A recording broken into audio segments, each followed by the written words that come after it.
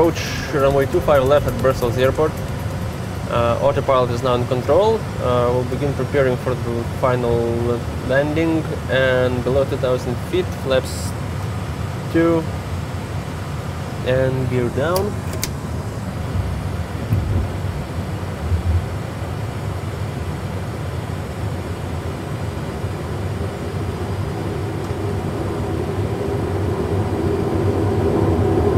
And gear is down, 3 green, and we have landing checklist on the ECAM.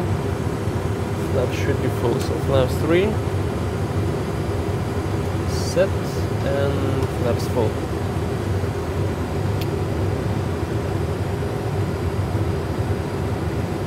Set. We'll be simulating a go-round when we're reaching minimums and we won't see the runway inside. Go-round procedure for Brussels 25 left is written in the chart. 1,000. For go-round, we'll climb to 700 feet, then turn heading 119 and intercept Foxtrot Lima Oscar VOR on course 265 and climb to altitude 4,500.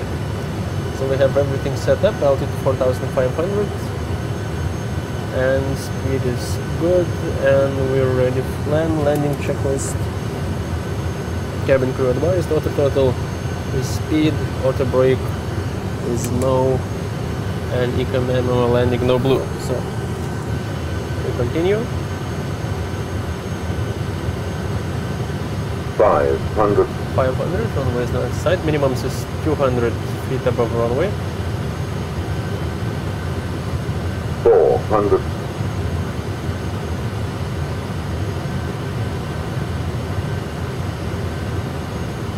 100 above. 100 above. And approaching minimums. Autopilot is off. Minimum. Minimum is runway not in sight. Going ground. Immediately pulling up and thrust to go around, and flaps 1 notch up. So flaps 3. When positive climb is reached, command for gear up. So gear up. And flaps 2. And 700 feet, we can turn towards 119. 119er, follow the flight director. And thrust to climb.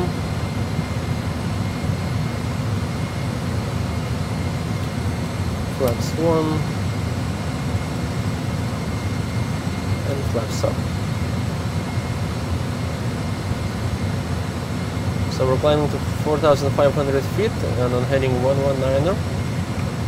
LS mode off and VOR mode on, so we would intercept the VOR.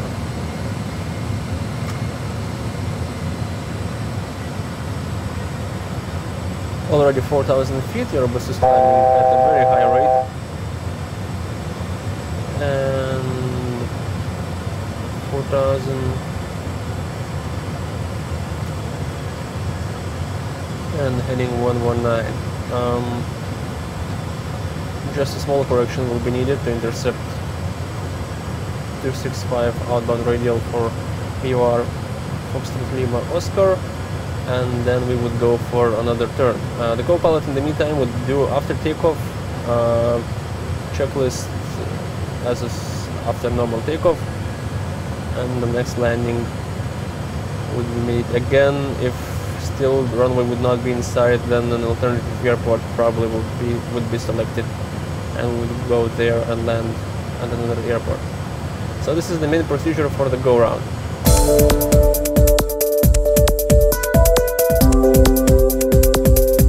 We're inbound for, again, 25 left at Brussels Airport and descending to 8,000 feet at flight level 170.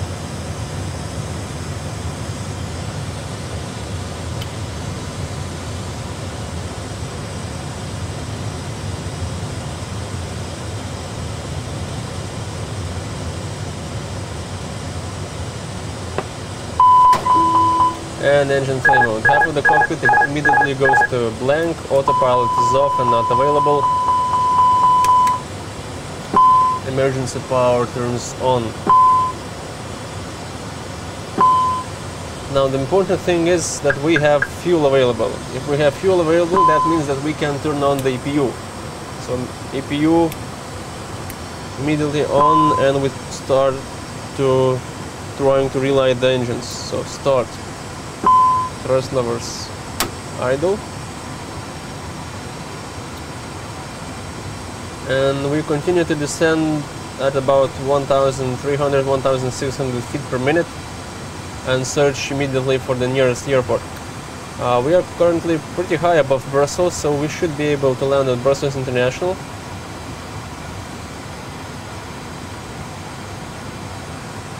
And APU is starting. Trying not to lose the airspeed too much.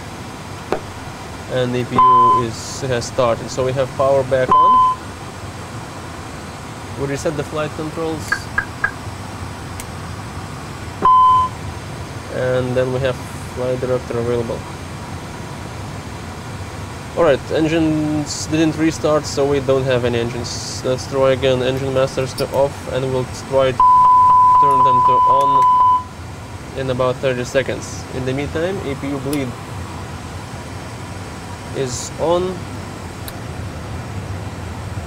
Good. LS is available. We start turning towards the runway. The co-pilot in the meantime sets the squawk to 7700, contacts the ATC, informs that we have emergency on board to let the airport know that we're coming in.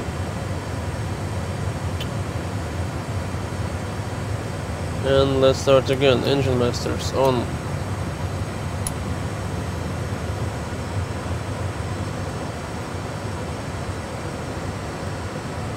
And cabin, to secure the cabin, prepare for emergency landing. And for landing we'll be using flaps 3 and higher speed. For approach we have a green dot speed on the main display that is around 190. We should keep it at all times, and final approach speed will be 150, and landing speed something less. We won't have auto brake, just 1000 psi on the brakes from the accumulator, and so on.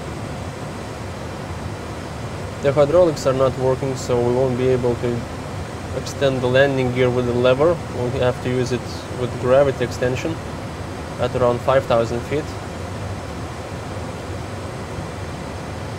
And the main difference in this, if we have fuel and if we don't have any fuel, the main difference is that without any fuel we wouldn't be able to deploy the APU, and would have to use the RAT, a small propeller that descends from the bell of the plane to power the plane.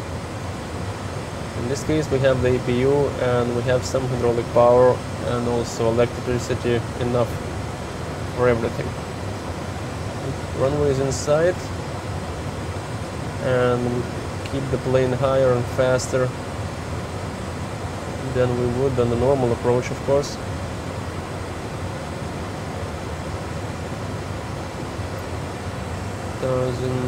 Sent to 2000 and speed 190.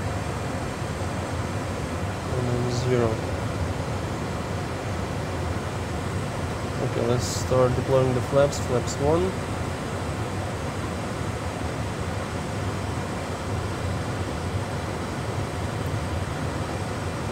They deploy very slowly.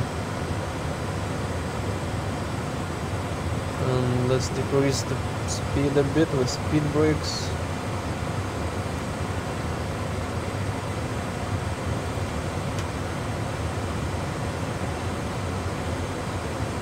Okay, and gear extension, manual, and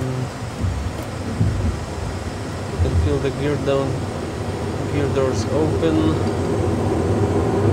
and unlock. Check if they are down, one down, and all three down. Gear down, locked.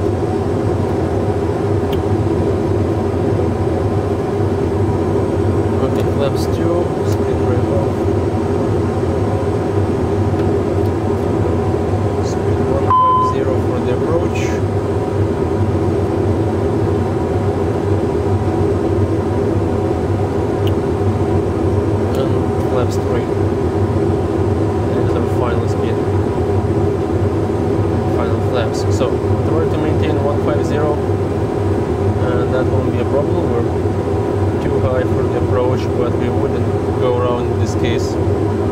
Anyway.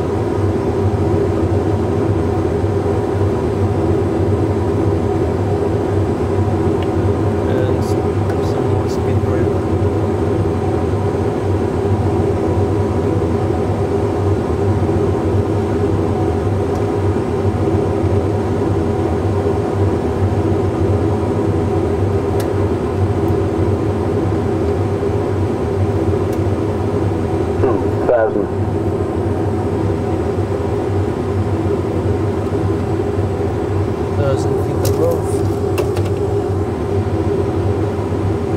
So auto brake will not deploy. On touchdown, engine master switches will go to off. APU will go to off. We'll only have emergency power available, and after stopping, we'll evacuate. 1000. And speed brake on. Speed is currently 165. Slow down over the runway. Brussels has a very long runway, which should have no problem stopping the airplane. 500. 400. 300. 0. 200. 100. 50. 40. 30. 20. Retard, retard, retard, retard, retard, retard, retard, retard, retard. And touching down. And then brakes. Engine master switches to off. Master switch APU off. And we're stopped. Parking brake to on. And evacuate command to on.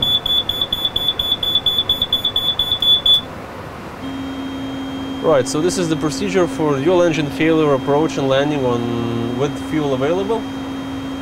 We'll do the same just from Madeira Airport and with ditching on water and without fuel. We'll see how it goes then.